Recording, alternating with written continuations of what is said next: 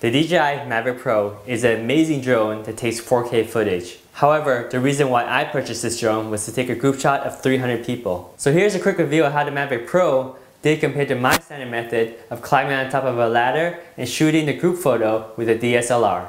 With absolutely no prior experience to flying drones, I had a lot to learn. Thankfully, the Mavic Pro is very easy to set up and operate, yet it still has a ton of features. The first step was setting up the drone.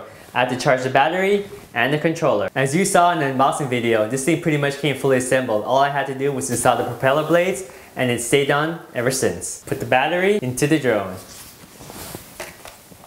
Expand out the wings. And prepare the drone for flight by removing the plastic cover as well as the gimbal clamp. This drone is ready for flight. Downloaded the DJI Go version 4.0 software. Initially, I had to register, took a few minutes, and I was ready to go. The joystick expands to accommodate the smartphone. We got our lightning cable adapter in place. My iPhone 6s Plus mounted with the controller. It's time to power up the drone. To do that, you push the power button once, then you push the hold for 2 seconds, let it go. You see the lights turn on, these lights blink, the motor spin a little bit, you see the gimbal get into position. It's looking pretty cool. So step number 1 is complete. That was setting up all the drone hardware. Step number 2 is setting up the camera so we get the quality of the picture we want. Let's open up our DJI Go app and turn on the remote control. We do that by pressing power once, press and hold the second time. You see it's connecting now. We still see a status of disconnect down here. There we go. It's connected down here. We're in GPS mode and we're ready to go. Let's go ahead and click start flight. We want to dial in the camera settings so we get the best quality image. This top button here switches between video mode and camera mode. Right now, we're in camera mode. Click down here to change the settings. This one changes from auto to manual mode.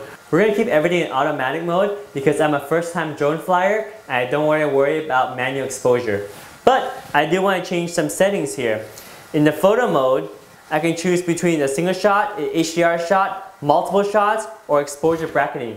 I actually like exposure bracketing and I choose 5 exposure bracketing. As a test, to show you how the exposure bracketing works, let's take one photo now, which actually takes 5 photos because it's exposure bracketing. Let's go ahead and review those photos. In the review photo, you can see the exposure bracketing takes a bright shot, a darker shot, a properly exposed shot, a slightly darker shot, and a slightly lighter shot. So I have a variety of exposure to pick the perfect one.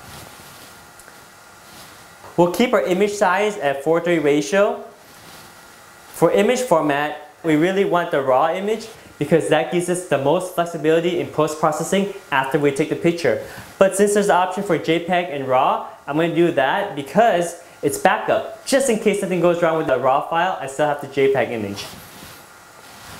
We'll keep the white balance automatic, and that's the nice thing about a RAW image is that you can keep the white balance automatic and you can adjust the white balance in post-processing. Now that our camera settings are dialed in, we're ready for flight. Step number 2, which was setting up the camera, is now complete. Step number 3 is learning how to fly this thing. I need to learn how to start the motor, fly the drone up, lower the drone, move the drone forward, move the drone backwards, move it to the right, move it to the left, turn it this way or turn it this way, be able to control the camera gimbal angle, take the focus, and take the photo. I'm going to turn off the controller right now so I don't actually fly the drone.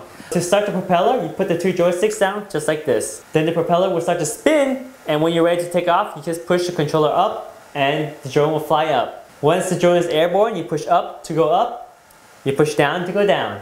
You push right here to turn right, you push left here to turn left. This one controls the forward motion, to move forward, to move back, to move right, to move left. This wheel here determines the angle that the camera shoots, whether it's aiming down or up. You can tap on the screen to get focus on where you want to focus. And of course, you saw earlier the button here to take the photos. You can push this button to take photos as well. And let's not forget the most important command, how to land. So you just need to push down to start descending. As it gets close to the ground, it'll stop and hover for a bit, but as long as you keep holding down, it'll eventually descend, touch the ground, and turn off the motors. And that's pretty much it. It's actually pretty easy to operate. So after learning how to set up the drone, how to set up the camera, and how to fly the drone, I was ready. I went to the location, operated the drone, make sure I can get the angle I wanted, make sure that there was no problem with interference or anything else, and that everything worked as planned.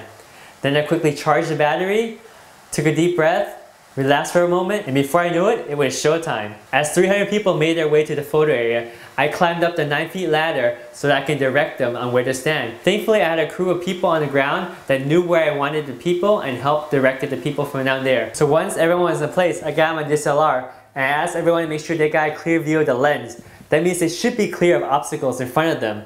But that's never the case. So I adjusted a couple people, moved them around a little bit. There's a fine line between perfection and efficiency. Therefore, when about 95% of the people were in a good position, I went ahead and took the photo. I told everyone to look at the lens, smile, and I took the shot. Took several shots. Those are my safe shot. Once I got those photos, I asked everyone to cheer so that we got a lot of great energy. Those are always the fun shot. After we got the smiling shot and the fun shot, I pretty much got my photos. Then it was time to bring out the drone. I fired up the drone, moved the ladder out of the way, and started to bring the drone up. There was a lot of excitement. Everyone's looking and smiling at the drone. But the problem was, it took me a while to get the drone to the right elevation, to get the right position.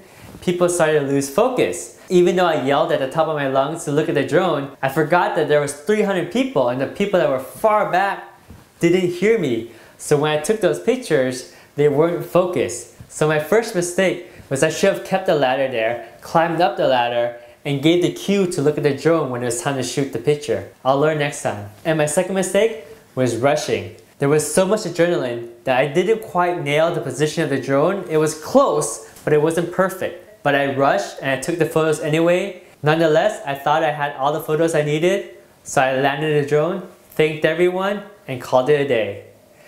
Well, the results are in.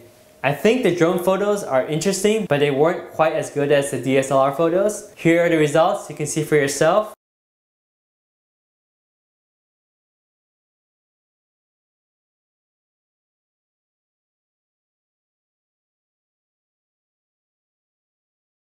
Let me know what you guys think. But next time, hopefully the drone shots will be much better. There's so much to learn about this drone, and I haven't even gotten into the video capturing capabilities. For example, there's tons of tracking modes, so you can move around and the drone will fly and follow you, and it'll follow you while it's turning, or it's following you at an equal distance, or it's following you and it's moving parallel to you. There's just tons of things to do with it, and I have yet to scratch the surface of all the features this drone can do. And there you have it. That's my first experience using a drone. Quite exciting. Anyway, if you liked the video, remember to give it a thumbs up. And if you haven't done so already, please consider subscribing to this channel. Your support is always appreciated. Thanks so much for watching. I'll see you guys next time.